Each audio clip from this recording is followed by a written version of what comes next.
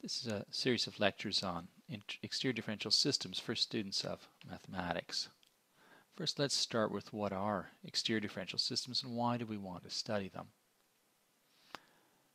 The main point of studying exterior differential systems is to be able to check if a system of differential equations has local solutions, and to do this using only linear algebra.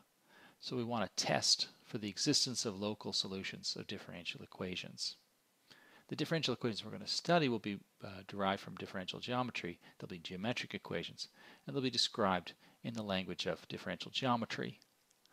So we'll have to assume that the student listening to these lectures will already have studied manifolds, maps, vector fields, and differential forms in a course of differential geometry. We'll also assume familiarity with the notion of analyticity, by which I mean real analyticity.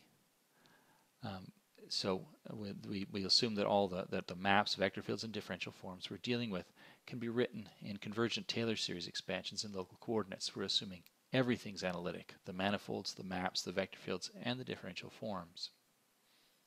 There'll be a lot of details that we skip over in these lectures and that are dealt with more carefully in the lecture notes, which also have a lot of solved problems in them, with hints and solutions for the problems in the back of the notes. So our first step is to think about, given a differential equation, how we would rewrite it in terms of differential geometry, and we'll rewrite it in terms of differential forms. So given a differential equation, can we rewrite it in differential forms? Suppose we take a simple example, like 0 is some function of x, u, and ux, where here ux means the derivative of function u with regard to variable x. How can we rewrite that in a more geometric way using differential forms? First, we'll add a variable called p to represent ux. So now we'll have variables x, u, and p, and an equation that requires that 0 is f of x, u, and p. Let's let theta be du minus p dx, and let omega be dx. So we have now differential forms in the variables x, u, and p. In the three-dimensional space parameterized by x, u, and p variables, we let m be the subset of points at which this little f function is 0. F of x, u, and p vanishes. And we'll assume it's a manifold. This is a technical issue. It may be that the solutions of some equations form something much worse than a manifold, but it won't happen in the examples we want to deal with, and it's an issue that's somewhat subtle, so let's try to ignore it for now and think about the case where M is a manifold, which will always happen in the examples we're interested in. So we'll then look at the submanifolds of M on which the form theta vanishes and in which the form omega doesn't vanish. Because omega doesn't vanish, omega is dx, so locally at least x can be written as one of a collection of coordinates on the submanifold. And because theta does vanish, p is the derivative of u with regard to that x variable on that submanifold. And so we obtain a solution. The submanifolds of M on which theta is 0 and omega is not 0 are locally the graphs of solutions of the differential equation. And conversely, this seems like maybe we've somehow done something magical. We've solved a differential equation. But in fact, we only, of course, replaced the problem of solving a differential equation with the problem of finding submanifolds of a given manifold on which various forms vanish. This generalizes immediately to all sorts of other problems. If we have many more variables, many more functions, and differential equations of any order, we can easily rewrite them in the same way. So we want to think about getting forms to vanish on submanifolds. An integral manifold of some collection of differential forms is a submanifold on which the forms vanish.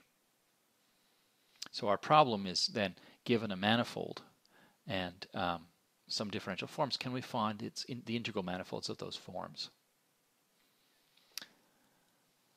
Now, if you have some forms and you want them to vanish on some submanifolds, the submanifolds in which they vanish won't change if you multiply all the forms by 3. They won't change if you add various multiples of those forms to others of those forms and so on. You can throw in multiples of the forms into the collection of forms you already have. So we can replace the differential forms we're studying by the ideal they generate. So an exterior differential system is an ideal of differential forms. But if a form vanishes on a submanifold, then its differential also vanishes, its exterior derivative.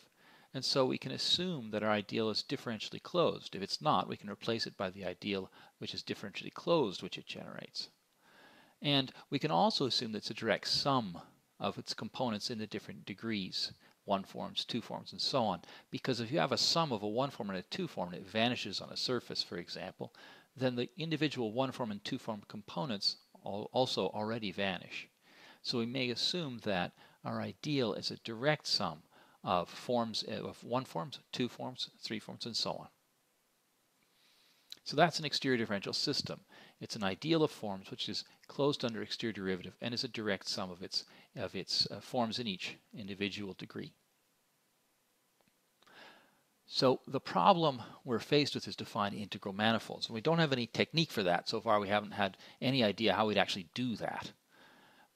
It turns out in general that's of course too hard a problem to solve, because the problem of finding integral manifolds, as we've more or less seen, is the same as the problem of solving differential equations. And that's too hard a problem. We can't solve all differential equations. We can hardly solve any of them. So we have to find an easier problem which we can definitely solve. And since we like linear algebra and we're going to use it as our main tool, you won't be surprised the problem we're going to solve instead is a linear algebra problem. Let's see if we can find an easier problem that's part way towards solving for integral manifolds, but that's only going to be given by linear algebra. An integral element is a linear subspace in one tangent space of our manifold on which all of our differential forms vanish. All the differential forms in the exterior differential system should vanish on that linear subspace in that tangent space. Now, since that's calculated in one tangent space at one point, it's really a linear algebra problem. There are no manifolds involved. There's no differential geometry anymore. And we'll see that we can iteratively construct a series of linear algebra problems so that they will construct for us all these the integral elements. So rather than finding integral manifolds, which is hard, we'll try to find integral elements, which is practically speaking very often not hard. It's usually easier to find the integral elements than it would be to find the integral manifolds because it's linear algebra.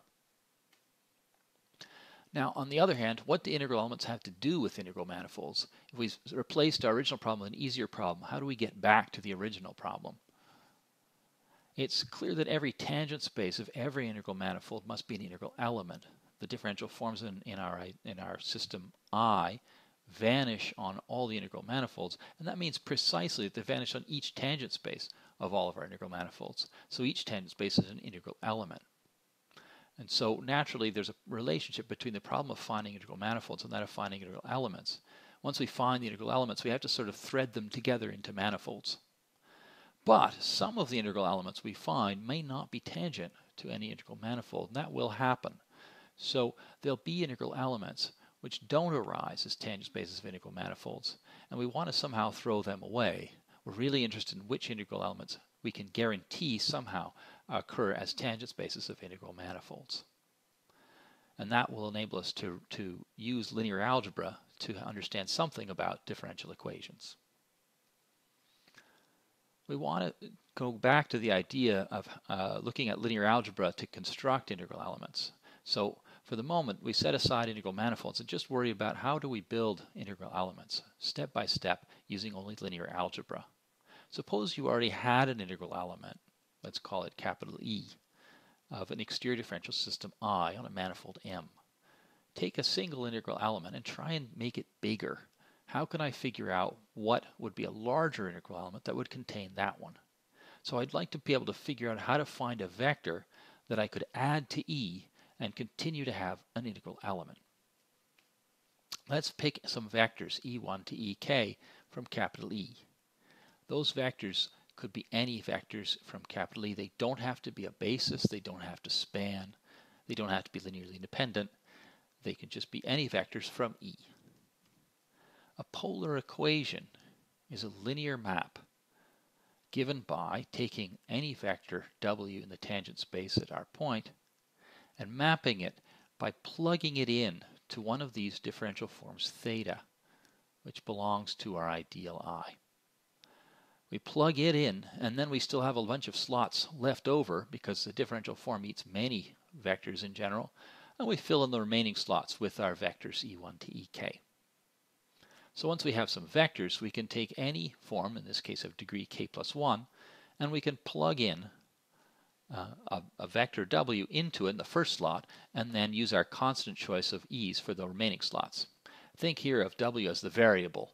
Theta and the E's are fixed, and that gives us a polar equation as a linear map on W. So each polar equation is a linear map in a single tangent space, and so it's an element of the cotangent space at that point. Let's think again about this. So we have a polar equation. It's a map which associates to each vector W in a single tangent space an expression theta of W and then E's. These E's are thought of as chosen and fixed, and the theta is chosen, and we vary the W. Now suppose that all the polar equations vanish on a particular W. So I have found a vector W on which all those expressions vanish. That means that if I take W and any choices of little e's, E1 to Ek, from capital E, if I take any choices of those little e's and plug them in with W, they compatibly fit together to make theta vanish, to make, in other words, all the differential forms theta from the ideal vanish. So polar equations all vanish just when you can throw W into E, and the span of the two put together, W together with E, is also an integral element. In particular, if W is not already in E, that would make us a larger integral element. And that's how we can see that the problem of constructing successively larger and larger integral elements is a linear algebra problem. If I have a capital E integral element and you have a bigger one, capital F, that contains mine, then the polar equations of mine are among those of yours. Why is that? Because we all have the same theta theta differential forms in our system I, but I only get to pick little e1 to little ek from my capital E vector space. You get to pick e1 to ek from a much larger space F. And so you have possibly more polar equations, but you certainly have all the ones I have. You have at least as many, maybe more. So capital E inside capital F implies the polar equations of E are among those of F, and they might be all of them, might be all exactly the same, or there might be even more for F.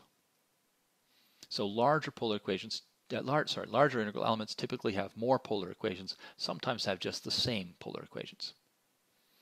And this leads us again to the idea of successively constructing integral elements, step by step, starting with the zero integral element. We'll refer to this as an integral flag. An integral flag is a nested sequence of linear subspaces, starting with a zero-dimensional subspace, then going to an E1, which is one-dimensional, E2 is two-dimensional, and so on, as far as we can go up to some EP, some p-dimensional subspace. So it's a nested sequence of linear subspaces. The dimensions go up 0, 1, 2, and so on, up to some dimension p. The p is a bit subtle here. It may be that at certain points in our manifold we can construct EPs, these larger integral elements, which are much larger dimensional than at other points. Different points of the same manifold you may find have integral elements of different dimensions, maximal integral elements of different dimensions. So the choice of p is a bit tricky here. It may skip and jump from place to place in a discontinuous manner in the manifold. Nevertheless, we'll suppose that we have a nested sequence starting from dimension 0 and then going up one dimension at a time, E1, E2, and so on. And that'll be what we'll call an integral flag. It doesn't exactly correspond to the use of the word flag that you might find in other subjects in mathematics, where flags usually are expected to go all the way up to the dimension of the ambient vector space. Our flag stops at some dimension p, and we don't really know in advance what that p is going to be. We define the characters of that flag by having S0 be the dimension of polar equations of E0. And then we want to say that E1 should have a dimension of polar equations which is S1 larger, because we said that polar equations get larger and larger as the integral elements get bigger and bigger. And so what we want to do is to make each Sj be the increment in dimensions of polar equations, the dimension of the polar equations of Ej minus those of Ej minus 1. So the result is that the sum of the characters S0 plus S1 plus dot dot dots plus Sj will be the dimension of polar equations of Ej. So those are the characters. They measure how quickly the dimensions of polar equations go up. They don't measure the dimensions of the Ej's. They measure the dimensions of the polar equations of the Ej's and how fast they go up.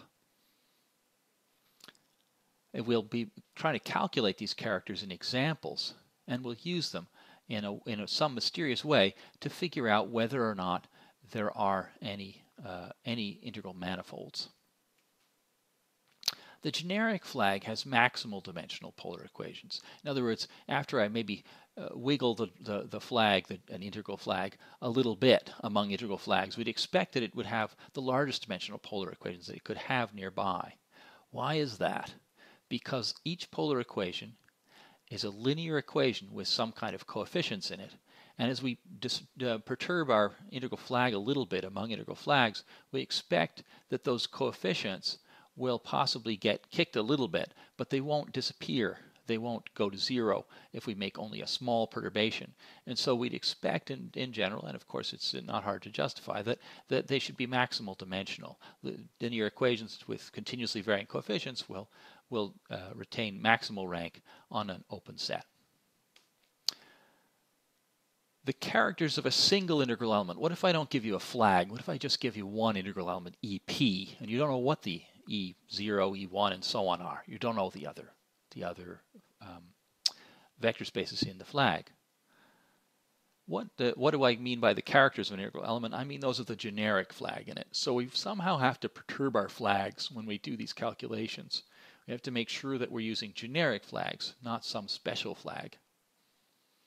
So that's what we mean by characters of an integral element. The characters of an integral flag, we said, were just the increments and dimensions of polar equations. The characters of an integral element are those of its generic flag inside it. Now, out of those characters, we're going to construct a number which I'll call the predicted dimension.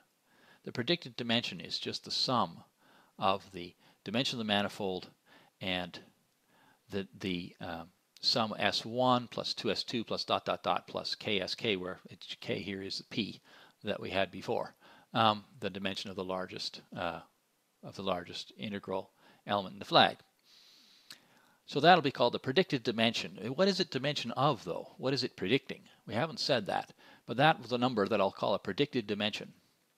An integral element, a single integral element EP, is called involutive if all the nearby integral elements together form of the same dimension, of course, form a manifold of the predicted dimension. So I'm going to take a p-dimensional integral element called EP, and I'm going to wiggle it around among integral elements nearby. I'm going to look at all the nearby ones to it, and they're also of dimension p, and I'm going to see whether or not they form a manifold, and I'm going to see what the dimension of that manifold is. And then I'm going to ask, is it the predicted dimension? That's what the predicted dimension is supposed to predict. It's supposed to predict how many integral elements there are nearby, roughly speaking. The Cartan-Caylor theorem is the main result we want to get at today. We want to think about how do we decide whether or not there are any integral manifolds around. The Cartan-Caylor theorem says if you have an involutive integral element, then it's tangent to an integral manifold. So this gives us a condition that allows us to use pure linear algebra to calculate involutivity. It's a calculation about predicted dimension. It calculates out using linear algebra, and it decides whether or not this is tangent to an integral manifold. Going back over it, what were these definitions? We said that if we had an integral flag, we could calculate polar equations for each element of the flag.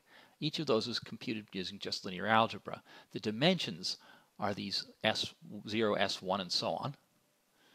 And we can plug them into this formula for predicted dimension and decide whether or not this thing is involutive. In order to do that, there's one nonlinear thing that isn't quite linear algebra here. We need to decide if nearby integral elements form a manifold of predicted dimension. That'll usually require us to actually write down what all the nearby integral elements are and actually see if they can be somehow parameterized as a manifold. If that happens, we get an involutive integral element, and it's therefore tangent to an integral manifold. And this will prove that integral manifolds exist. It's actually the precise statement of Cartan-Kaler allows it to be a little bit stronger than that. It gives us a slightly better result, which we'll see. But for now, that at least tells us that we could use a linear algebra calculation and come up with the existence of an integral manifold. Let's see if we can do all of this in a single example, working out all the details of all the linear algebra. Let's try and find what are called Lagrangian manifolds. Lagrangian manifolds are integral manifolds of this exterior differential system, generated by this two-form. It's the two-form dx1, which dy1 plus dot dot dot plus dxn, which dyn. So how many variables are there? There are two n variables. There are n x's and n y's, and those x's and y's together are the coordinates of a manifold. And this I is an ideal of differential forms on that manifold. It's the exterior differential system generated by that particular two-form. So all we need to do is to get that two-form to vanish on something, and we'll have an integral manifold. Let's see how we do that, though. Our theory tells us we should look for integral elements. And if we can pick integral elements using pure linear algebra in some simple way, we can calculate characters and find out whether or not there are Lagrangian manifolds. That is to say, whether or not there are submanifolds on which this thing vanishes. Maybe for a moment we need to think, what kind of dimension should they have, though? We're going to look for n-dimensional submanifolds. Lagrangian manifolds are supposed to be n-dimensional submanifolds. They're integral manifolds of that system. And we'll try to make them be manifolds which are somehow expressed by setting the y's to be functions of the x's, for simplicity. So let's take a look. Here's a flag. I start off always for any exterior differential system with E0 being 0. E1 is going to be spanned by del x1, the unit vector in the x1 direction, and so on and so forth, all the way up to En, which has all the unit vectors in all the x directions. How do I find polar equations? We wrote them before as linear equations involving a variable w, but we don't really need to write them that way. It's easier to think of them as one-forms or as covectors, elements of the cotangent space. How do we find them? We plug into the various slots of our differential forms some of the vectors that are spanning our flag. In this case, we'll just take the del x vectors, del x1 and so on, and we'll plug them into that two-form.